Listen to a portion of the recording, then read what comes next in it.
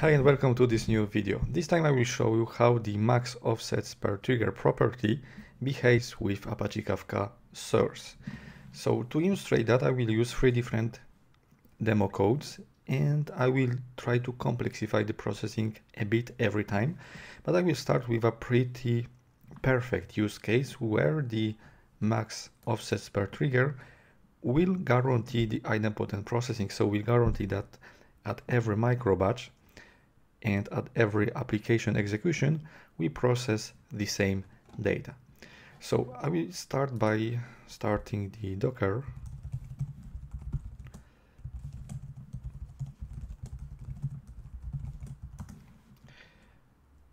As usual,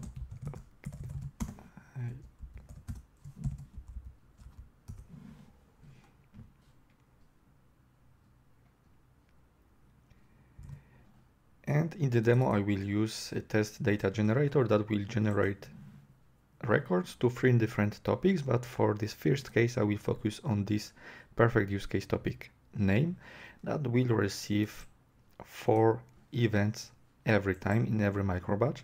So these events are the letters of alphabet.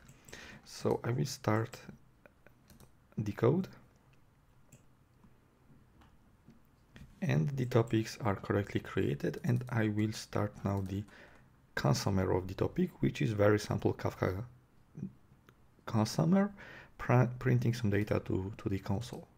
And as you can see here, it retrieves 4 items, 4 records for every micro batch across all partitions. So as you can see, the micro batch first was executed, and now I will generate some data.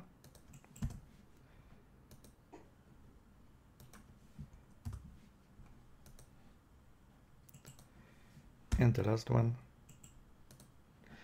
And as expected, you can see that in every micro batch we processed 4 records, so all the records that were produced by the test data generator. So now I will try to replay this processing, these 4 micro batches, and show you that even despite this reprocessing, all micro batches contains the same number of events. And that's why, by the way, I called this the perfect use case, because there is nothing strange in the reprocessing. So I will remove all the checkpoint locations and I will restart the consumer.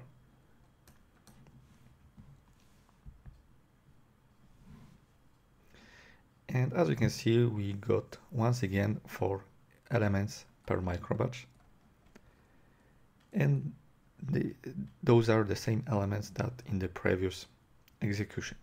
And that's the first perfect use case, but it's not the single one that you can encounter when you process the data from Apache Kafka topic. And I will show you 2 other ones in 2 other videos that are linked in the description of this video, alongside the blog post, which is used to describe a bit the concept of maxOffsetsPerTrigger.